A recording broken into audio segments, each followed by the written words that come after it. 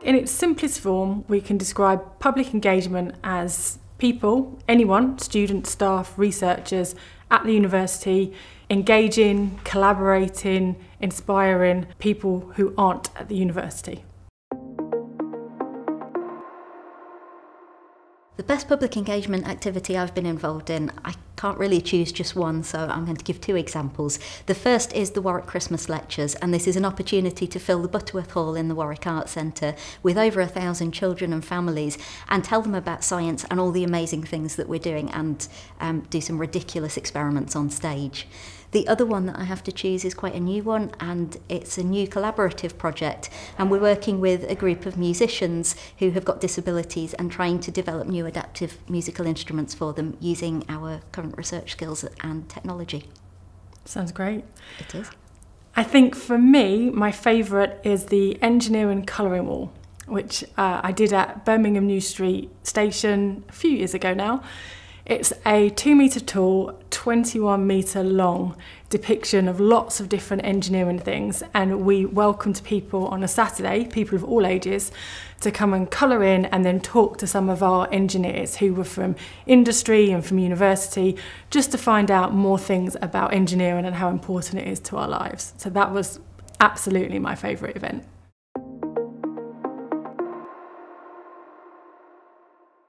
I think everybody should get involved with public engagement when we work at universities, because we live in a community, we live in a global society, and we're trying to make things that will help improve the world, make things better for people.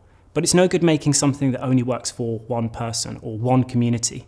And all too often we've seen technology that doesn't work, doesn't solve a problem for some people, or causes certain demographics more problems than it solves.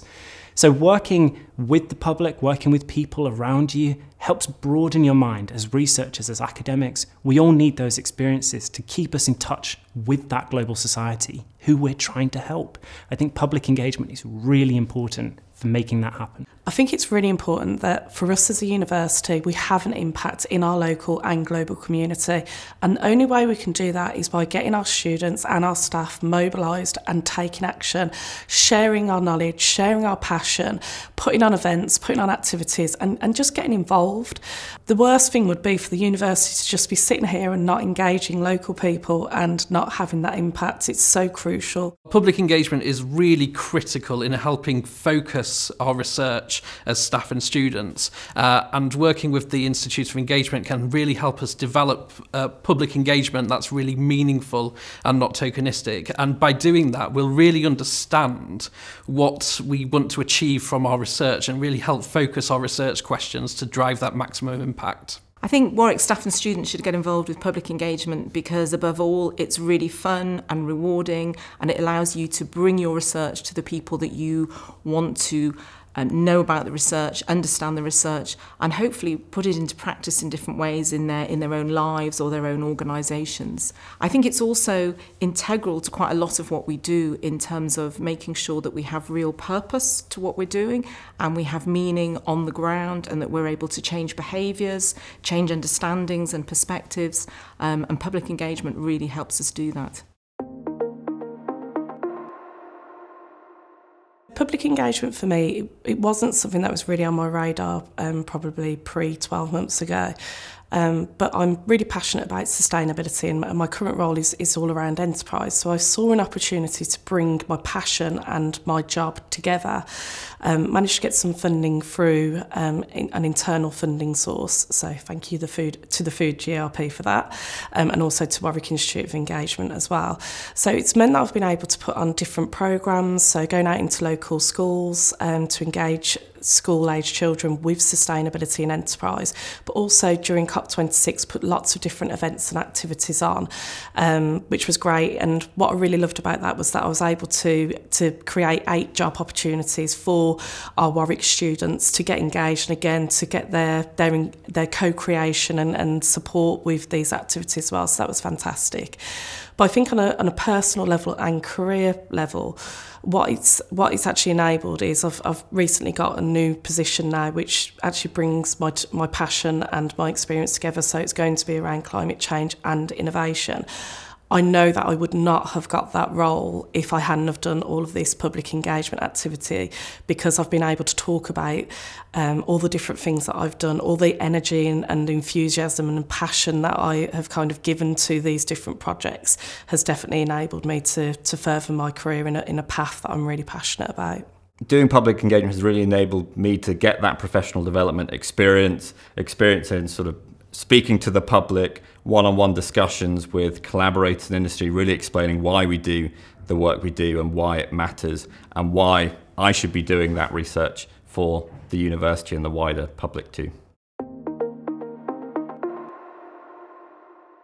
I think dealing with public engagement does make you a better teacher, because the central thing of public engagement is a sort of symbiosis between the researcher, the teacher, you yourself and your information, and the public.